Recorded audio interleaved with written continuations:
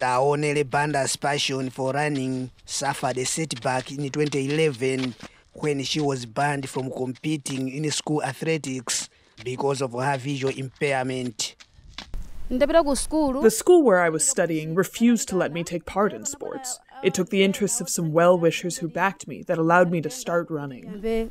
Thanks to a 2012 sporting event organized by Malawi's Paralympic Association, Banda's running skills were spotted when she won both 400 and 800-meter races. Banda went on to win medals in several local events and in 2016 became the country's first athlete to represent Malawi at the Paralympic Games in Brazil. But she was disqualified because she left her lane, a mistake she says will not repeat at the Paralympics in Tokyo. I have learned it is not good to run on the edge of the lane, as you are likely to be off track.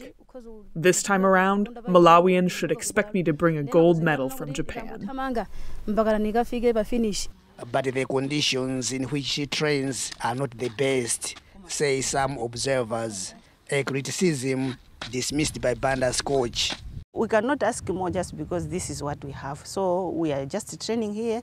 Only that the tactics that we use here, they are the very same tactics that the athlete can use during the competition. So it doesn't matter much to us.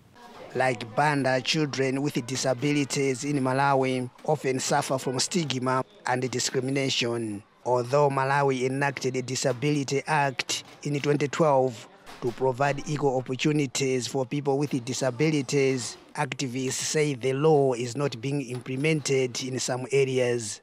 This has to happen at all levels, not just in government offices, but also even in rural areas where most of the persons with disabilities are living. Banda is supporting a campaign to ensure children with disabilities, especially girls, aren't left behind. Tauner has inspired me a lot. She has set a good example that disability is not inability. Her success in the Games confirms that. For now, Banda continues to prepare for the Tokyo Games as she hopes to fulfill her dream of bringing a gold medal home.